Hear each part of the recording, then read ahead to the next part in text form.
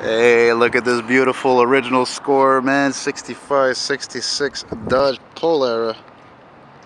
4-door sedan. Factory stock. Man, even that color isn't common. Awesome.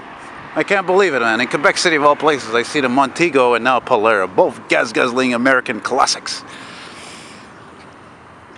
And where did I recently see a photo of a more modern car with one of those hubcaps? Man, she almost looks like a barn find with her flat paint. Fabulous. Fabulous. What does it say here? Polara 500? Man, I'm blind. What does it say? Yeah, it's a 500. Oh, got some rust. A little bit of rust. She's a driver. She can be enjoyed. Park it anywhere. Oh man, it's even got dual exhaust. This baby might have a 318 or a 383. Last time I saw one of these was a black 2-door hardtop with a 440 in it.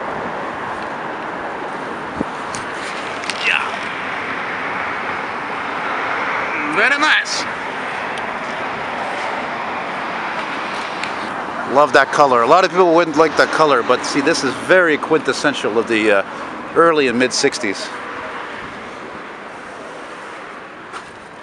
Oh my God, not many miles on this car. Fabulous original condition in the interior. Tabarnak. Very nice. Fantastic. Hey, c'est à vous le Dodge? No. Ah. I thought it was theirs. They were walking towards it.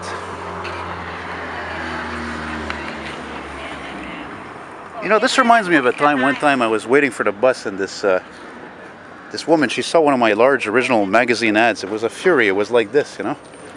And she says, I said, you know, they were great cars, this and that. And she says, oh, bon, ça, c'était bien trop gros, which means it was too big, you know.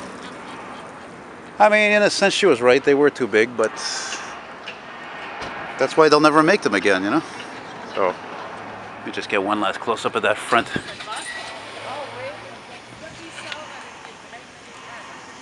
Oh, by the way, the hood ornament here, this is known as a fratzoid.